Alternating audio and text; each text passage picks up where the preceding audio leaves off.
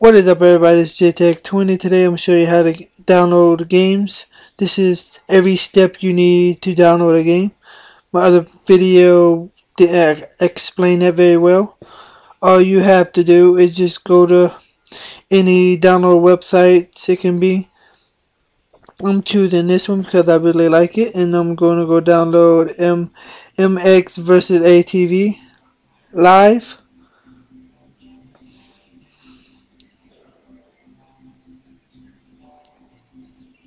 You got PC, Xbox 360, PS3, Wii, and all that games on here. Yeah, I'll just click right here and download torrent. You need uTorrent too as the thing. See, mine automatically do it. You just open that others and you can automatically select it as your choice. I hit cancel because I already downloaded.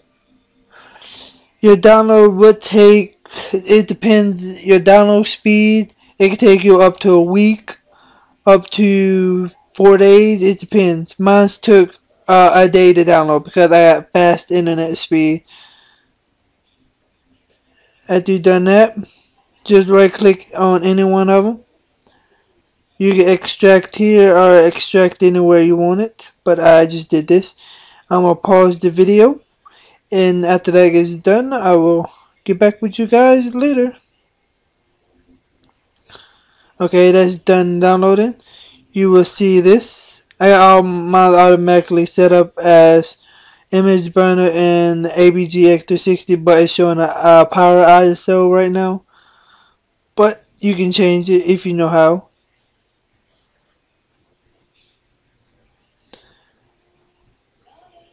But yeah, these are all the things I got for my stuff. You can pause the video and copy everything down. This the stuff you would need. You would need to change everything.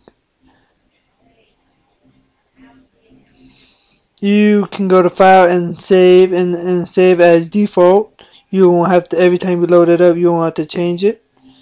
And click on that and click on your files to find which one you want. I'm gonna click right here and there you go.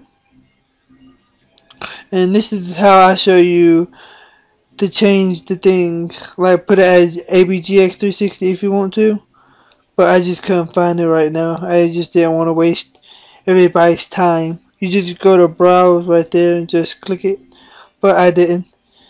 And just open it up and it should say launch, and launch it. Everything should be green. It should say register code. If that's red, the ISO is bad. That's how I found out. If that's red, do not worry about downloading it. Just go find somewhere else to download it. If the registration code is red, that's a bad ISO. After you get done with that, open Imgburn.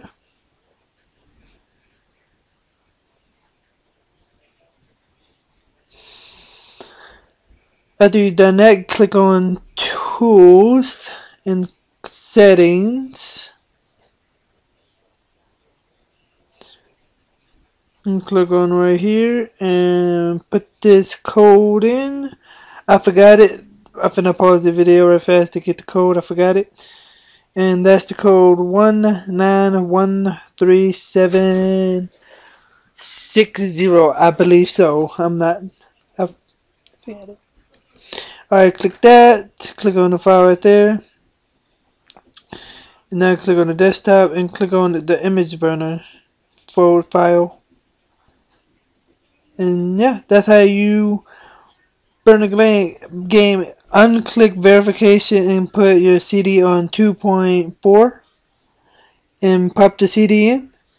And yeah, I'll put a link in the description of the CD and everything you need. I forgot about that. I'm sorry about that. The CD and everything will be in the description. And yeah.